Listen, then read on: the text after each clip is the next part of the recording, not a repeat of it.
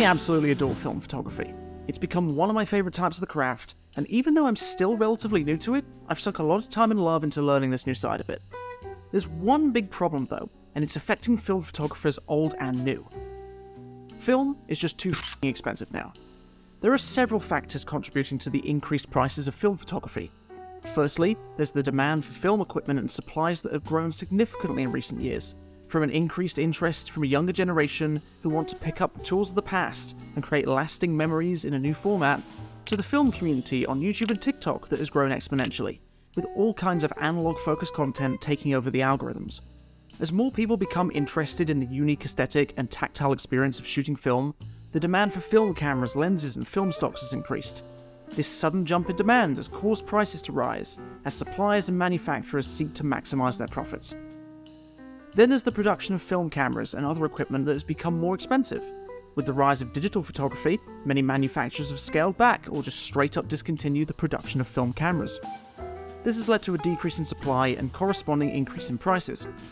Additionally, the cost of producing film stocks has also increased due to the limited availability of raw materials and the high cost of maintaining specialized equipment.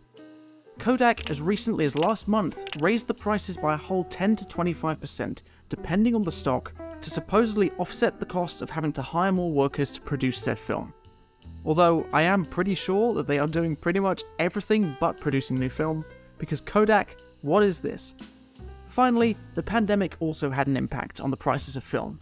With the disruptions to global supply chains, the cost of importing and shipping photography equipment and supplies to consumers became more expensive.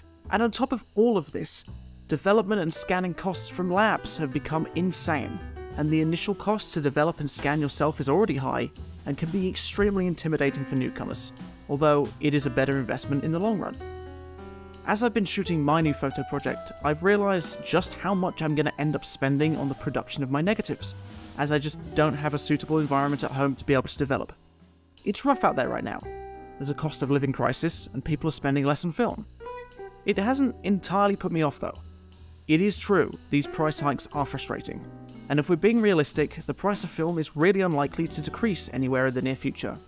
If anything, we should probably expect another increase in the coming year. But this aside, it is really important to remember that the analog community is still thriving. There are so many affordable options available for those who want to get started with film photography, and the experience of shooting film remains as compelling as ever. There are artists out there every single day, favourites of mine and new ones I'm discovering, finding ways to maximise every single penny they spend on film, and witnessing that keeps me going.